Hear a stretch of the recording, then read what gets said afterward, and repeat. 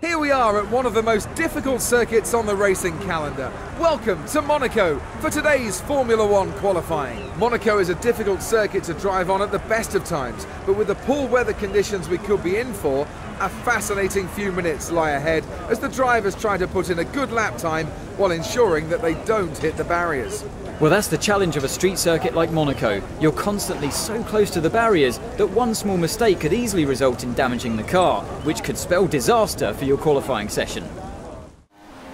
Hey there guys, it's Tom and welcome back to the Schumacher Comeback Career, and we are here at Monaco, and this is round 6 of the championship, and as you can see we're here in qualifying, and it's actually a very wet qualifying. As you can see, we've gone out with pretty much 2 minutes to go, and as you can see we're just finishing our out lap at the minute, and we've got a bit of traffic, but we should be able to cross the finish line in time as Alonso pulls into the pits, which will give us a nice clear run through this hot lap. But as you can see, there's debris on the track everywhere, and let me know guys if you're enjoying the series so far. I'm definitely really enjoying this game. The career mode is so much fun, and it's really refreshing, and I'm really having a good time. But nevertheless, here we are on our hot lap at Monaco, and it's wet, so we've got to watch out. We're going through turn 1, and there's actually a pretty nice line through there, so we go through Massenet now. 4th gear, we do miss the apex slightly, but we still make the corner quite nice, carrying a nice bit of speed through Casino there as we go downhill into Mirabeau, down into the first sector split, and we're only a 10th.5, almost 2 tenths off Rosberg, so a good first sector so far. As we go into the Lowe's hairpin, there's more debris on the track now, and we're going to come out the Lowe's hairpin, and we're going to we've got lost the rear end. We've spun the car out of Lowe's on our hot lap, and the session is over. So that is going to mean we are going to start the race from the back of the grid here at Monaco, and that is definitely a shocker of a qualifying session there from us. Welcome to one of the most iconic race circuits on the Formula One calendar. It's Monaco, the playground of the rich and famous. If you want to send your rivals a message, then really there's no better way than to breeze qualifying, take pole position, and then claim you didn't have to push all that hard in doing so. Talk about being full of confidence. He'll want to stay out of trouble over the first few laps, but he'll be determined not to let any cars past him.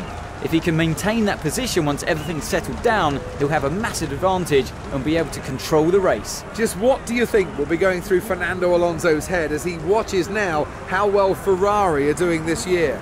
Fernando left Ferrari as he didn't believe they'd be able to offer him the opportunity to win that 3rd world title. If he knew this form was around the corner, I dare say he would have stayed put.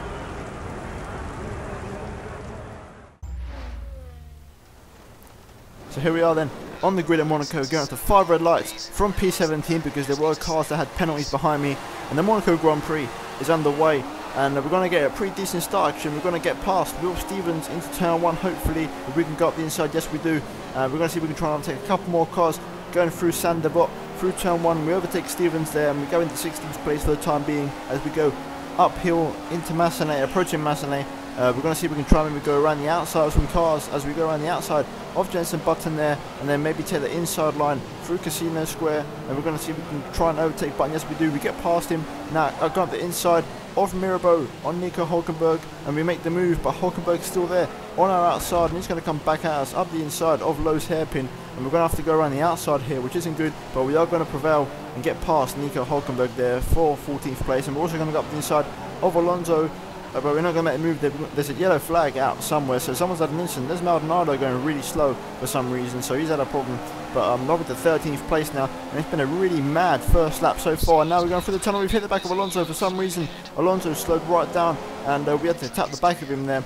But I think that's a Williams going. So I think it's Massa who's going really slow there, and we're going to snail pace through the new chicane. I'm going to go around the outside of Alonso. I'm going to go up the inside of Sainz and Felipe Massa into Tabac, and we're up into P10, so a brilliant start, but we're getting a legal overtake on Fernando Alonso for some reason, and we've got to let him back through, and Sainz is also going to get past us, so a really hectic first lap so far, and we're actually now going to skip later on onto lap number 2 and behind Carlos Sainz, and we're going to see if we can try and make the move this time. We're going to go up the inside of the swimming pool chicane and we make the move stick for 11th place, and a good overtake there from us, and really interesting start to the race so far. So now we skip on to the end of lap 4, and we're going to do the exact same move again as we got up the inside of Fernando Alonso at the swimming pool chicane, and we're up at the P10, back into the points this time, and we're going to continue this good pace so far at the start of the race. And as we skip later on onto lap number 5 behind Daniel Kvyat, as we go around the outside of Massenet there, a brilliant overtake from us, and that's put us into P9 there, and a really good overtake there going around the outside of Daniel Kvyat, and definitely good stuff from us so far this race as we skip later on onto number 6, and we go up the inside of Bottas at Raskas, but Bottas is going to hold around the outside, but we do manage to get up the inside of the final corner and we're up into P8, so really good stuff from us now. As we skip on to lap number 8, we go on the outside of Ericsson around Massenet once again, but we're going to cap and we're going to go around at Massenet and we're going to go backwards and we're stuck into the wall and we're going to lose a lot of positions now because we're only 8 laps into the race. As you can see, I'm trying to find reverse gear and we're down to 14th place. That is an absolute shocker. I think I did turn in a bit too early onto Ericsson there, but I was expecting him to back out, but that definitely caught me right out. As now on lap 10 we go around the outside of Jenson Button at Massenet, but Button manages to get us back, so we're going to have to try and overtake him elsewhere as we get a good exit out of Casino, maybe up the inside of Mirabeau. We brake really late, we go up the inside of Jenson Button, but Button is still there and he's going to force us into the wall and we're going to actually lose a lot of our front wing there, which is going to cause us some severe damage, and Jeff is asking us to pit. So we're going to have to make a pit stop at the end of this lap to replace the front wing, because we've got chronic understeer, and it's definitely not the sort of thing we wanted. As now we go through the tunnel, and we should have a substantial loss of downforce. As you can see, we're going to go straight into the wall, and we've got a puncture on the front left. Due to the front wing damage that Button caused us by putting us in the wall, we've got a puncture now, and we're going to have to come to the pits. As now we spin it into the Nouvelle chicane. The left rear actually clips the wall, and we're going to get pushed along by Stevens, but an absolute horror of a lap so far. The last 2 laps or so since we spun have been horrific and we've lost so much time. And I thought I made the corner, but obviously the car is wider towards the rear because I clipped the wall. And skipping on to lap 10, as you see at the end, we're coming in for our pit stop here, and it's going to be a very slow pit stop. And as you see in the bottom left in the minimap, I'm down to last, so them 2 cars right there, that must be Hamilton and Rosberg, who are first and second, and there's Vettel in third. So we are going to go a lap down in this Monaco Grand Prix on only lap 10. So this is an absolute horrific race for us so far. It started off so well, we was up into P8, but then that one move on Ericsson has cost us, as now we hit the wall and we've got front wing damage again, and that's going to cause us the same exact problem as last time, and we've got to pit at the end of lap 11 once again because that front wing damage is actually really bad and it's really severe and it actually affects you a lot. So we're going to have to come in at the end of lap 11 for a new front wing and another set of intermediate tyres, and that is definitely not what we wanted here.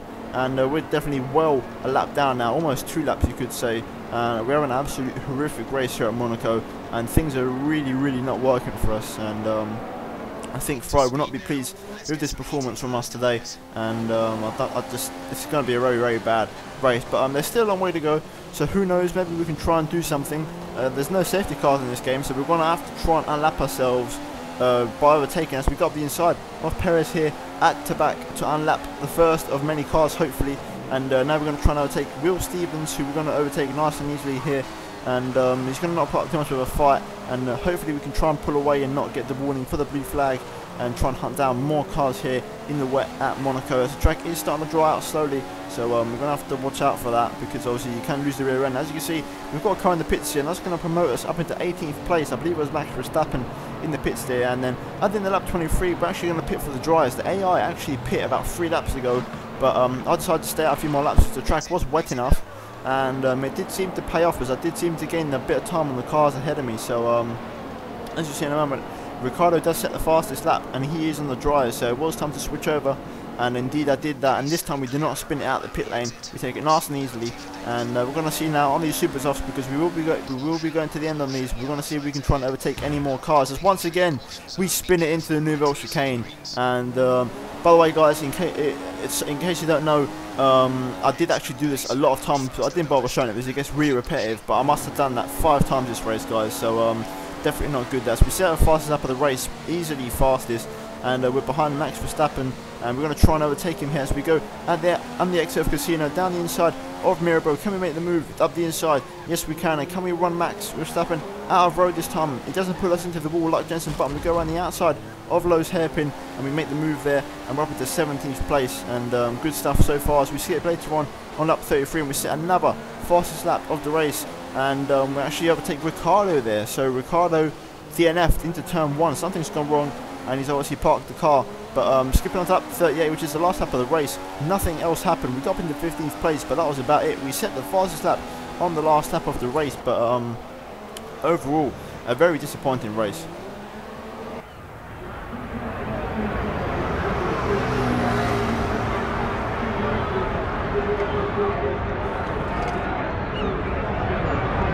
So Sebastian Vettel takes the win after an imperious drive today. It was a well-deserved victory as well for the German driver. It's been a great day's racing, and it's fair to say that they deserved that win. Their strategy was spot on. It was great having you with us for this weekend. I hope you enjoyed it as much as we did. Until next time though, goodbye. And there you have it, guys. Very disappointing Monaco Grand Prix for us there, down in 15th place. Our teammate Vettel actually wins the race, and Nico Rosberg down in 13th there. I believe he stayed out on the intermediates for the rest of the race, which made him drop back, but definitely a bit of a surprising one there, and not much we could do. We was nowhere near the points. We had too many mistakes that race, and overall a race to forget, to be honest. We do drop to second in the championship, and Vettel actually overtakes us, but it's still a Ferrari 1-2, which is actually quite interesting because Mercedes still seem to be nowhere near us. Had Mercedes probably finished, had Hamilton finished in Spain and Rosberg finished this race, then maybe they'd be a lot closer, but they seem to be messing up every now and again. And in the constructors, we've now got a 50-point lead over Mercedes, which is very good, and Williams are actually starting to catch a little bit, so we've got to watch out for that. But nevertheless, guys, hopefully you enjoy this hectic career mode race at Monaco, even though it wasn't great. If you enjoyed it, please leave a like down below. Try and smash the like button. If we could hit 30 likes, that'd be brilliant. Subscribe if you're new, and I'll see you guys next time at Canada. So from me, goodbye.